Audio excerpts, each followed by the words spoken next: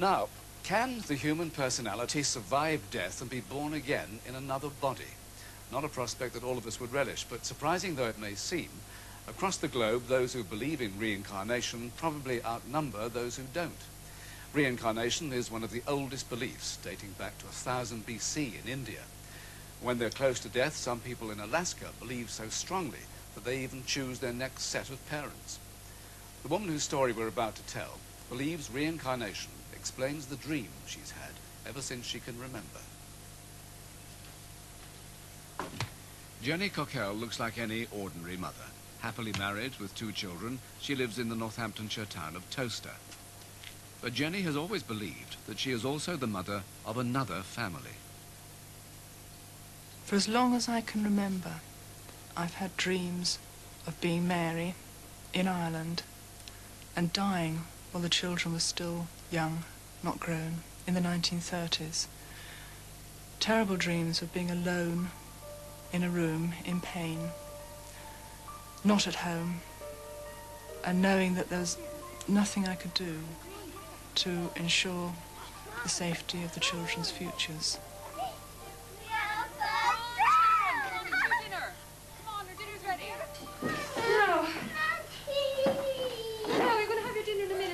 During waking hours, I remembered happier memories from the life as Mary. I remembered the children at meal times. But Jenny also sensed trouble in the family. I didn't know quite why I should feel so uneasy and so concerned what it was that I was really afraid of. Something I was shutting out. Shut up, you bitch! You, get up! Get up! The memories were a little bit like pieces of a jigsaw. Some parts were very clear, some parts were vague, and there were so many bits that seemed to be missing. It was difficult to try to get the whole picture. As soon as she could pick up a pencil, Jenny began drawing maps of the village she saw in her mind, the main roads, the station, and her cottage. And when she got a school atlas, she could even locate where it was. And after several attempts, just shutting my eyes and allowing myself to be drawn to a place that might feel familiar, I found that Malahide was named just north of Dublin. For years, Jenny kept these strange visions of Ireland to herself, until at last she could hold back no longer. She had to find out if the memories meant anything. She began at her local bookshop, ordering a map of the Malahide area to confirm her childhood drawings. It's Malahide that I wanted to look at, or I thought it was that. The maps matched. For Jenny, a first glimmer of proof. Looks the same. Yes. Excellent. Thank you very much. Pleasure. Now she needed more, Jenny, and tried hypnosis to plumb her deeper relax memories. And just drift away. Just drift off into deep, deep relaxation. 1, 2, It sharpened up a great deal of the detail. 3. There's Think about memories. one of the churches, I 4. saw the outside fairly clearly enough Really to relaxed. make a little drawing afterwards of it. And standing at the end of a jetty, wrapped in a dark shawl, it was dusk, and I remembered waiting for a boat, but I had no idea who was on the boat or why I was waiting for a boat. You see where you are? But were these real memories, or just an overactive imagination? It gets difficult to believe that when you see the consistency of the facts and the findings of the memories between one session and the next. And Jenny's been through several sessions of this at different times, and each time she's been consistent in what she's been telling me. And I find that evidence that I can't ignore, I can't dismiss. It's worth investigating, and there is more to this than meets the eye. It was enough for Jenny to invest in a trip to Malahide. This was the first time she'd been to Ireland, and yet she felt certain she'd been there before. I didn't need a map, I knew my way around.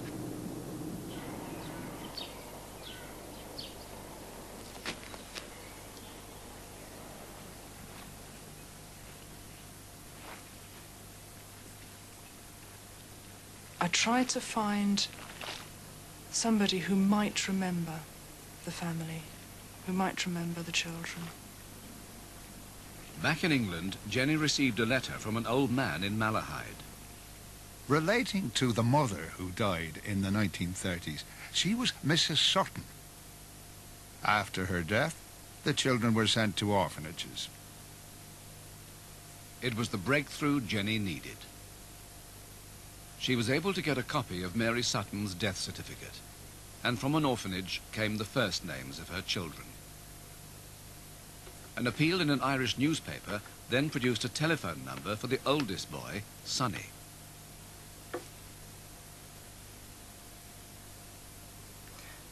Hello, my name is Jenny Cockell. Sort of frightened me. And I've been trying to in one trace way. members of your family. Come in and said to my wife, there's something weird here.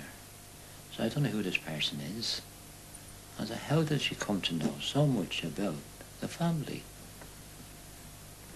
She said that she remembers about the jetty. Well, I explained to her that I used to have a little job as a caddie, and we used to row over to the island, and in the evening we rowed back again. Thanks very much, Mr. Nugent. Well, Sonny. And she'd greet me at the top of the steps. She used to cuddle me. Great boy, so you are. With Sonny's help, the picture was finally becoming clear. The pieces of the jigsaw were going in and making things a lot easier to understand. And most of all, he was able to explain to me what I had been afraid of. My mother was a loving person. She loved her husband and she loved her family. Can you just read it through there for me again? But my father was the opposite. My mother was only there for the convenience. He was cruel to my mother. He was cruel to his children. He'd come home from work and he'd be socialist drunk, then start belting around. And then many a time I used to get between him and my mother, but I saved my mother. Mary Sutton died at the age of 32. Her children were taken away, all except Sonny, who had to keep house for his father. It was very painful because I've lost my mother, and now then I was going to lose my brothers and sisters. And when they were taken away, it was very, very hurtful, very painful. I knew that I couldn't settle until the family were reunited. That part of me that was Mary needed to see the children happy. One by one, Jenny tracked down not only Sonny, but all the surviving Sutton children. And a few weeks ago, at the home of youngest sister Betty, they were reunited, all together again for the first time in 61 years. Oh, Christy. It's Betty, is it? It is indeed. How are you, look? Great, and yourself? Come on. Brothers Frank and Christy, Don't cry. Phyllis and Sonny. Where are you, Betty? Unknown to Phyllis, she and Betty had lived within 15 minutes of each other for 40 years. And it's Phyllis who appears in the only photo of their mother, Mary. They're all about to meet the woman who believes she is Mary, back from the dead. Hi, Jenny. How are you? So, Jenny Cockell has reunited a lost family. But are they convinced she's the reincarnation of their mother? Priest only lives across from us, Father McCarthy. And I said, Father, to me, said I wanted truth now, I said. Do you believe in reincarnation? He said, that is all I can answer, Chris. He said, is that your mother is calling from heaven. And it's coming through you. Jenny's dreams are Mummy's thoughts. Basically, my opinion is that Mum wanted us all together again. And Jenny was the lucky one that she chose and put her soul into Jenny. That's the way I look at it. I wonder why the steps are there. And to complete the reunion, a homecoming. Back to the remains of the humble cottage in Malahide that the family left after the death of their beloved mother.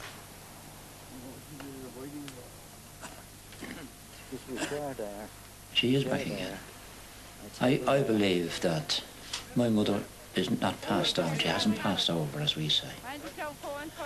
The wounds of the years of separation, the wounds of not knowing where my brothers and sisters were,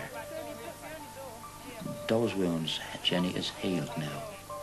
Because now I know where they are. I know they're alive and well.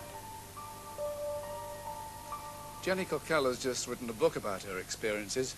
Yesterday's Children, published next month, will be the latest addition to the Harry Price Library of the Unexplained. And those are our stories. I don't think you'd argue about their strangeness, but whether we believe them is for each of us to decide. Harry Price spent most of his 67 years on this earth trying to find the answers to such mysteries. But he didn't gain much public recognition, and he died in 1948, a disappointed man. If he'd lived until today, he'd have seen more and more people following in his footsteps, visiting psychics, experimenting with hypnosis, trying to communicate with the spirits, or simply just reading their horoscopes. Yet whatever we do, the truth remains as elusive and as tantalizing as ever. For now, good night.